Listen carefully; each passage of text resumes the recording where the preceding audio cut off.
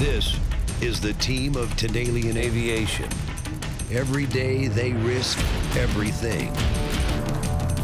Alaska's treacherous terrain and wicked weather make this the world's most dangerous place to fly.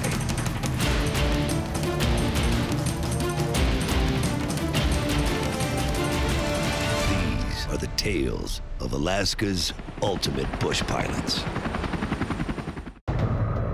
Tanalian Aviation's main focus is salvage and charter flights. But today, there's a lot more at stake. Nephi would have started right here. This is the Prospect Heights trailhead.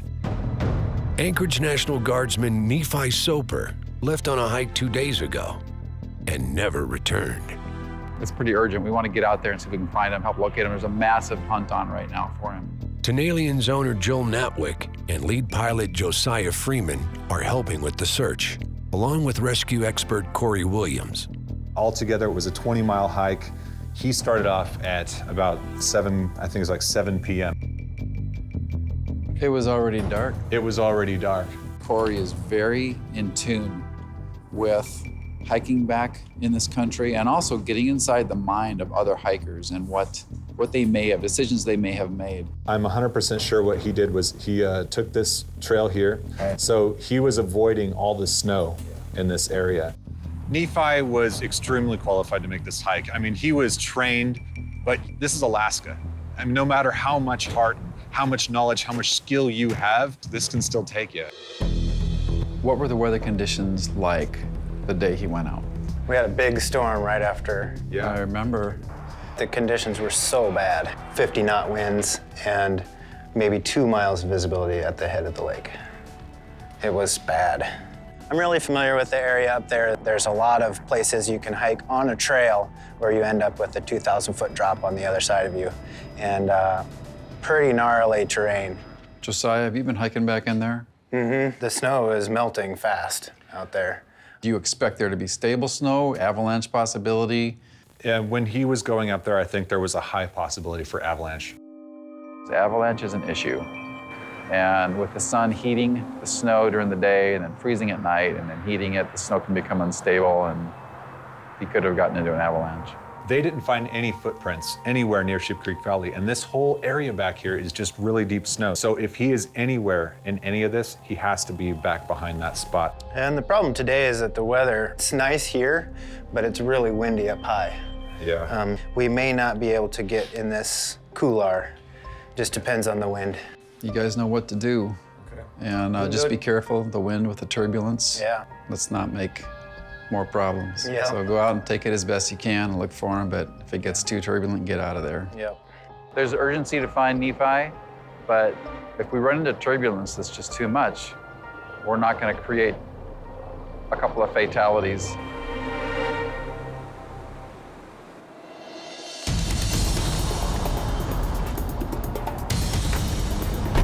All right, here we go. Josiah and Corey start their search in Chugach State Park, about 10 miles southeast of Anchorage. The big question, can they find Nephi before it's too late?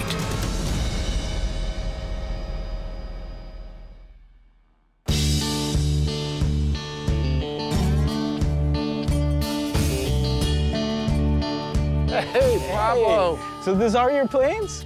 Well, this is 2 of them. Tanalian's chief pilot, Mark Barker, and flight instructor Pablo Niera are taking to the skies. Man, I love it. I got the Kristen Eagle here, and that's the Long Easy. Not unusual for a couple of pilots, but this ride's a little different. They're flying in one of Mark's home-built planes. I built both of them. How long did it take you to build this? It took me about 3 years to finish it up. It's a world-class unlimited aerobatic machine. Up, down, sideways, anything we can stand, the airplane can do. Mark Barker, it's really into aviation, is one of those aviation geeks, and he builds his own planes, so I feel privileged to fly with Mark today. On this particular one, the pilot sits in the back. So I'll be sitting in the front? You'll be sitting in the front. I don't trust you to sit in the back yet. That's tomorrow. This is the first time in one of those biplanes, and that's loops and stuff, so I'm skeptical about this.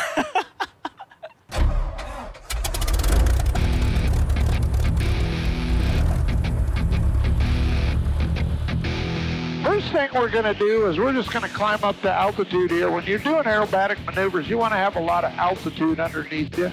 You want a space to recover. Yeah, I want enough room to recover. This is going to be a simple aileron roll. We're going to get a little speed here, and as I pull up, we're just going to send the airplane around in a nice, gentle way, just like this. Whoa! Oh man, that's cool. Look at that. We're coming out of a roll. Wow! We're going to pull up, and we'll push forward and send it around. I don't want to make you sick. But you don't want to go back to town without doing one more aileron roll.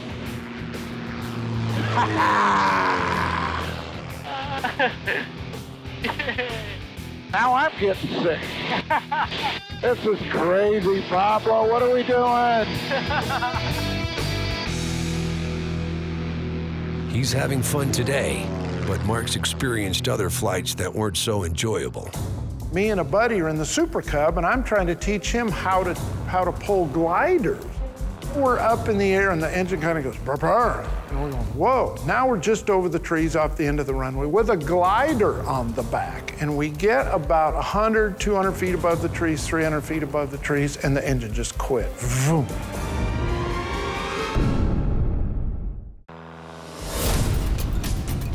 Alaskan bush pilots face danger on a regular basis. We're up in the air, and the engine kind of goes brr, brr. While pulling a glider, Mark had a brush with death. And we're going, whoa. Now we're just over the trees off the end of the runway with a glider on the back. And we get about 100, 200 feet above the trees, 300 feet above the trees, and the engine just quit. Vroom. Well, the first thing you do, the engine quits, is you reach down and pop the glider loose. That guy just turned around and he landed back on the runway.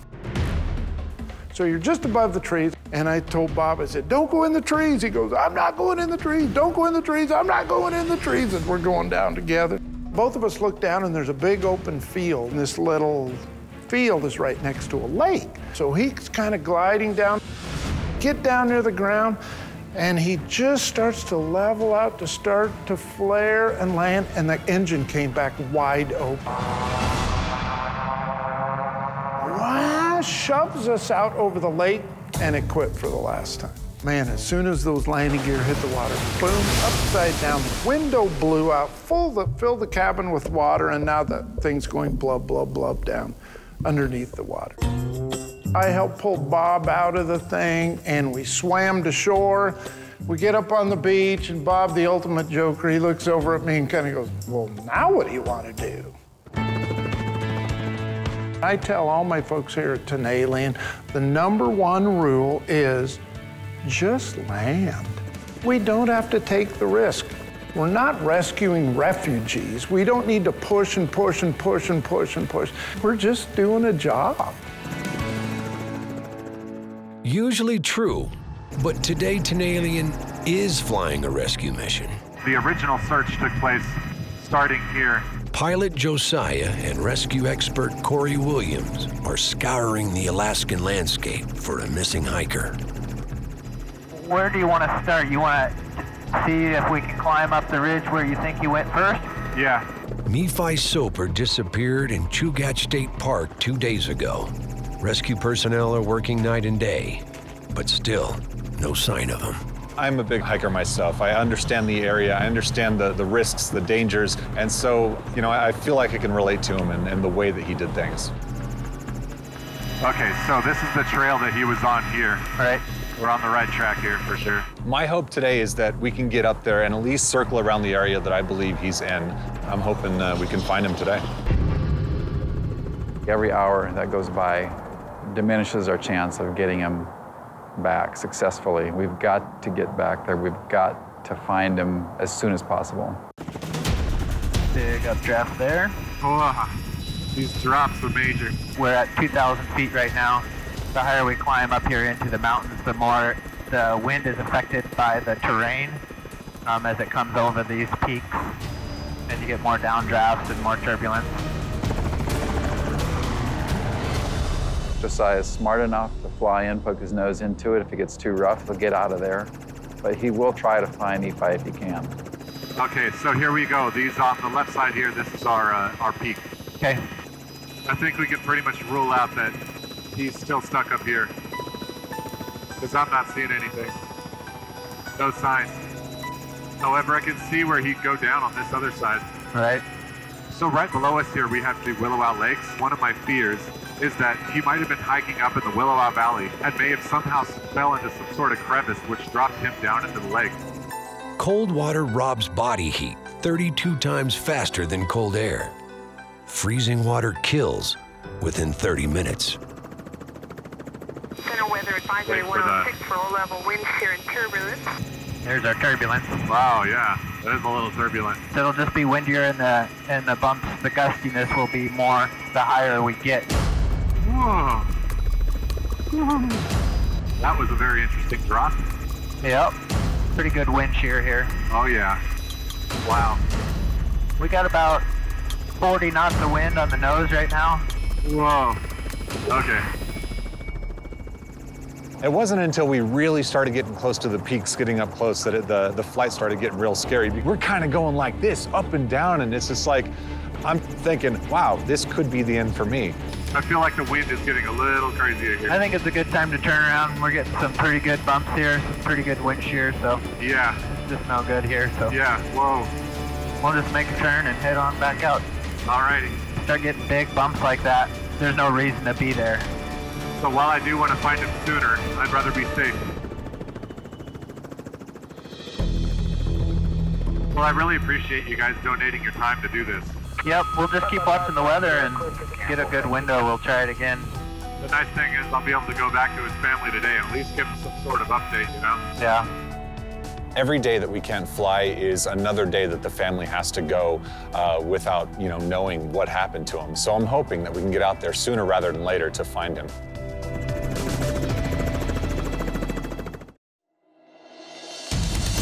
Corey's coming in this morning. The Tanalian crew and rescue expert Corey Williams are hunting for a lost soldier. Nephi Soper was a guy that was working out here for the National Guard. One night he decided to go take a late hike, and it was a 20-mile hike through the mountains, but he didn't return to report into duty. Is anybody on the ground? Yep, they've got ground crews searching. Josiah and Corey went up yesterday looking for him, but high winds forced them to turn back. There's some urgency because the weather's changing fast. It's still windy, but it looks like a little break. But it's probably not going to hold, so we're going to head out right away. Let's see if we can find him. You got good chances here, bud. Yep. Bomb clear for takeoff. Josiah will go and do what he can today to get in there with Corey. But rule number one with all of my pilots, don't crash. We're not going to push it. So on this trip, I think what I want to do is head straight back into that area where we can see that ridge that I believe you went over. Yeah, okay. They're searching Chugach State Park, just 7 miles east of Anchorage. Although close to town, the area has 280 miles of trails, reaching deep into Alaska's wilderness. Nephi has a lot of training in cold weather conditions, and that's why I think there's a good chance he's alive. The biggest problem after Nephi went missing was that it was really windy. Flurries would come in and just snow the place out. Yeah, there was no visibility. So what's really hard is even if he did find a place to, hunker down, he had to keep moving. Another thing we need to do is keep our eyes out for footprints. Okay. So here we are. We're on the backside of this steep pass that he might have come down. So the biggest problem I'm encountering now is the fact that there's so many black spots. So many spots here that look like they could be legs, they could be arms, it could be just somebody laying in the snow, but it's like there's a rock. That might be a bush. Hard to tell. So we're looking for a guy who's wearing dark pants and a camouflage jacket. So really, he's matching in with a lot of the rocks out there. So the problem is we need to get down really close to the mountain to be able to look. There's a million things that could go wrong. There's a big avalanche that ripped out right there below us.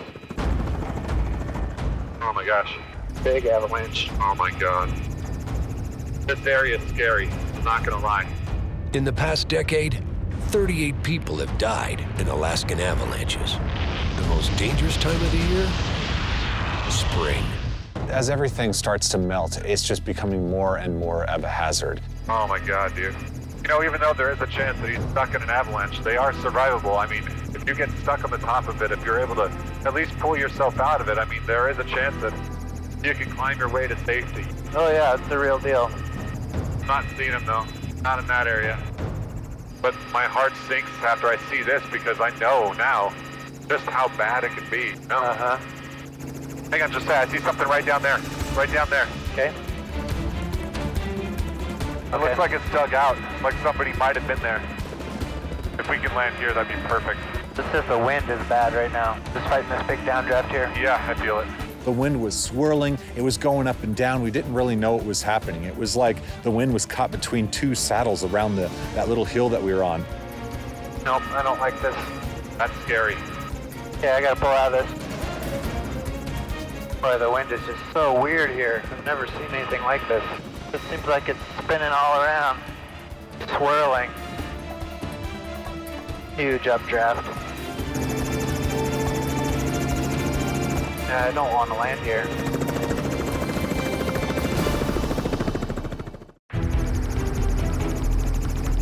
Hang on, Josiah, I see something right down there. Right down there. Okay. If we can land here, that'd be perfect.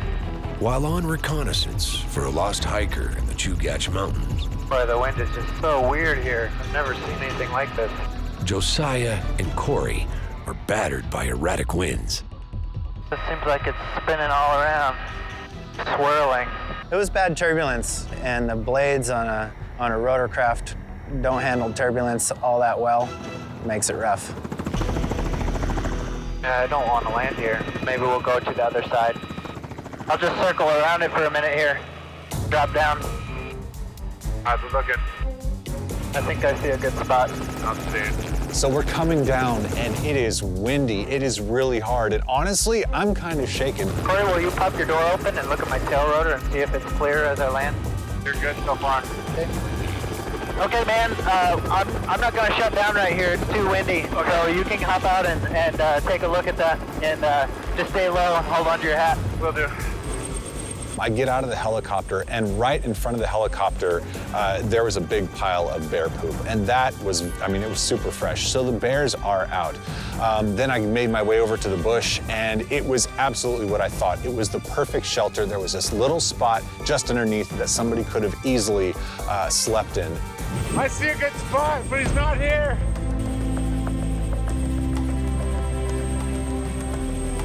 Unfortunately, we didn't find him or any signs of anyone, but, you know, we tried. When you think you see something, obviously you get excited. You get your hopes up, but it wasn't him. Yeah, man, it's getting bad out here. It's getting windy and it's coming down right in behind us. Let's get out of here. All right. Let's look again tomorrow. Good idea. I am sad that we didn't find Nephi, but, you know, I'm not giving up. It's just going to take more time, that's all. I just hope we can find him before it's too late.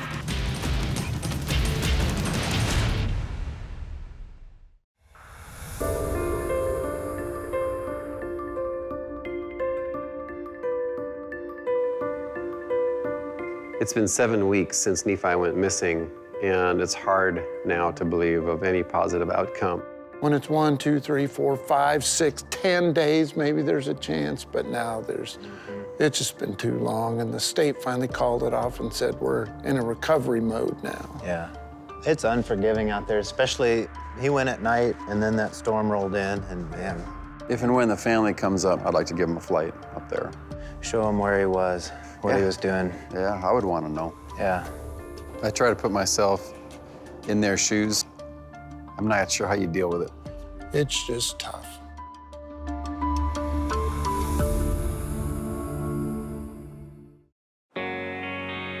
As the book closes on one chapter, it opens on another.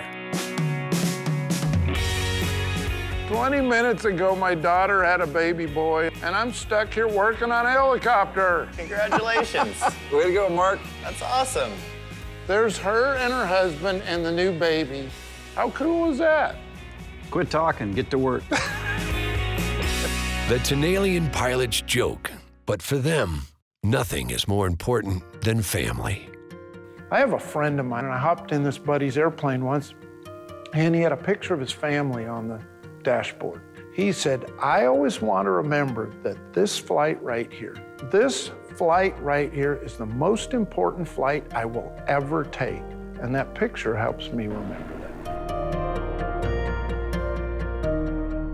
Being a bush pilot is hard on a family because the life of a pilot is you have to cut and run when the job is there or when the need arises. But I know that I can't be stuck in a routine every day just doing same old, same old. I gotta be a bush pilot.